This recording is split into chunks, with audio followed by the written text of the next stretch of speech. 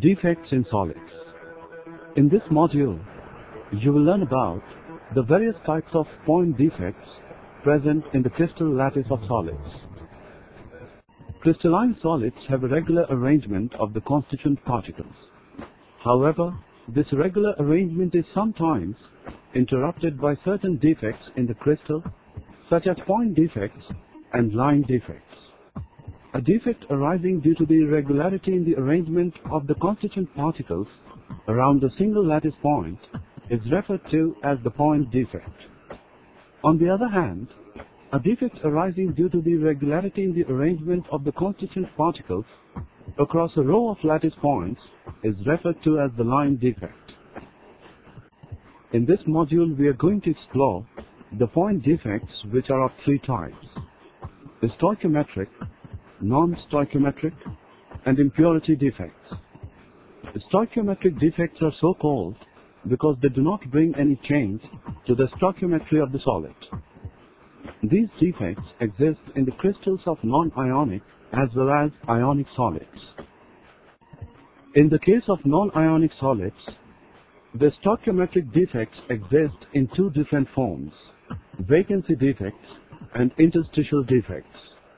A vacancy defect arises when a constituent particle leaves its lattice site, creating a vacant site in the crystal lattice. Alternatively, an interstitial defect arises when a constituent particle occupies an interstitial site in the lattice. On the other hand, in case of ionic solids, the stoichiometric defects exist as Frankel defects and Schottky defects. In both the Frankel and Schottky defects, the electrical neutrality of the substance remains maintained. Frankel defects arise in the ionic crystals having large difference in the size of the constituent ions. In such defects, the smaller ion dislocates from its lattice site to an interstitial site. Schottky defect, on the other hand, arises in ionic crystals having constituent ions of similar size. In such defects, equal number of cations and anions leave their lattice sites and create vacancies in the crystal. So far you have learnt about the defects that maintain the stoichiometry of a crystalline substance. However, there are certain defects that change the stoichiometry of a crystal.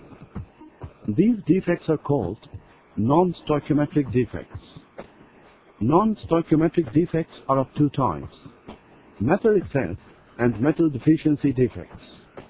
The metal excess defects arise due to two reasons: the presence of anionic vacancies in the crystal or the presence of extra metal ions.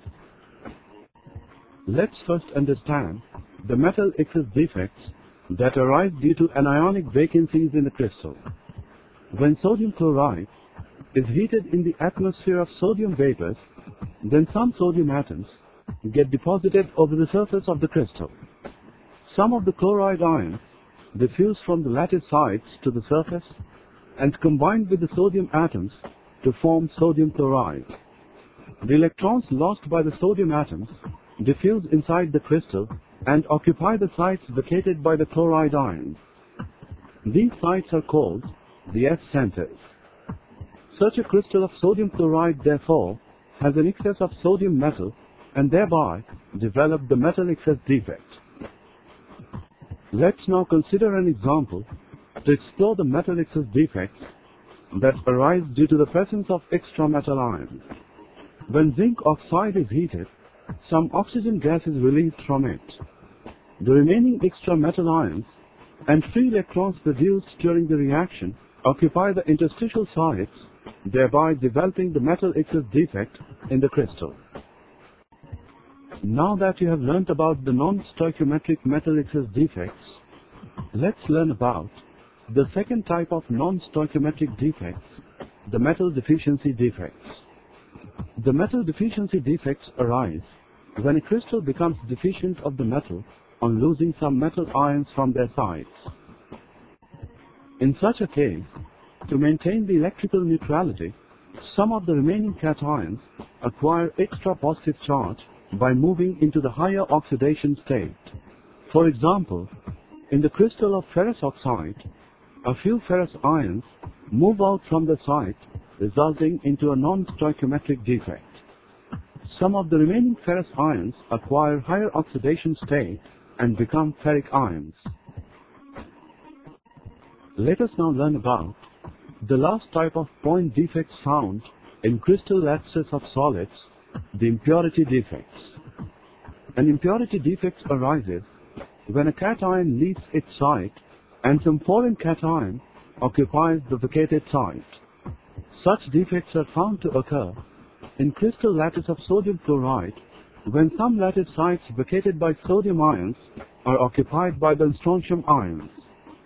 To maintain the electrical neutrality of the crystal, one strontium ion replaces two sodium ions.